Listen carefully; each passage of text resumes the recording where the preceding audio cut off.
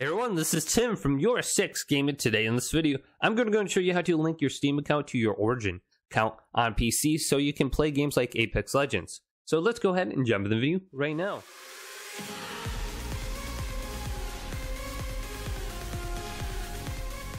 So it's very easy to link the two accounts. If I go on over to my computer right now, and then go to the address bar in a web browser and type in apexlegends.com. Otherwise, you can go to ea.com.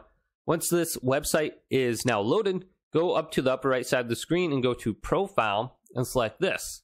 And go to Sign In. Now it's going to bring you to this page. Since we want to link our Steam account to Origin, go to the Steam icon and select that. And this window should appear here. Go ahead and sign in with your Steam account now. So let's type in my username and password. Or if you don't have one, go ahead and create an account down below.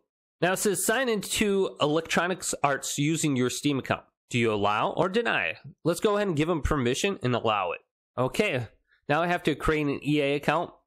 So I'm going to type in my birthday real quick. So let's just type something in. So let's go to next now. Now go ahead and type in an email address and go to next. Now it looks like there's an account for the email address I already typed in. So this is what I want. So I'm going to go ahead and go to next. And now I have to verify my identity. So I'm going to go to my email address and grab the code and then go to send code here. So let's go to send code and go to my email. Okay, now that I got the code, let's go back over to this page here and go to Control V and type this in and go to sign in. Now it's saying link your EA account to Steam. Let's go to link accounts right now and select this. So let's link account and get started. My account is now linked.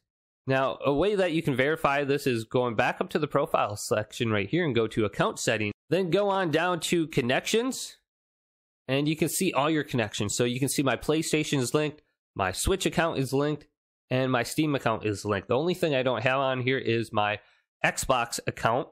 So once you have all this, you should be good to go to start playing whatever EA game on Steam. So it should now be linked. So hopefully this video did indeed help you guys out. If it did, go and leave a big thumbs up and subscribe to my channel down below for more tech out tips coming up next on YourSixGaming.